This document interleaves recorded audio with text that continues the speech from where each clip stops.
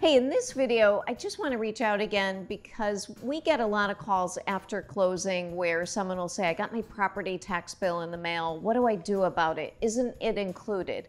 Most cities and municipalities will still mail out your property tax bill. If you tend to be a nervous person, then reach out to customer service. Make sure they're aware of the bill. 99.9% of the times they are, but every now and then mistakes happen.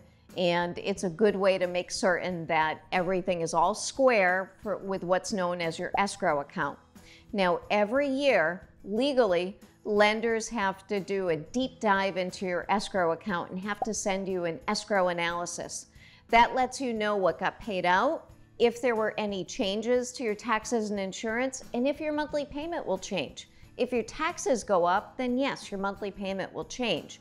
Now, if there's too much money in there, you'll actually get a check back. So every year, that annual statement usually comes out around October to November, and that will show you what got paid out in taxes, what got paid out in insurance, and if you have enough going forward. So understand that even if your interest rate is fixed, the reasons that your payment could change is if your insurance went up or if your property taxes went up. Again, if you get a bill and you're nervous about it, reach out to customer service. They're really helpful. Thanks.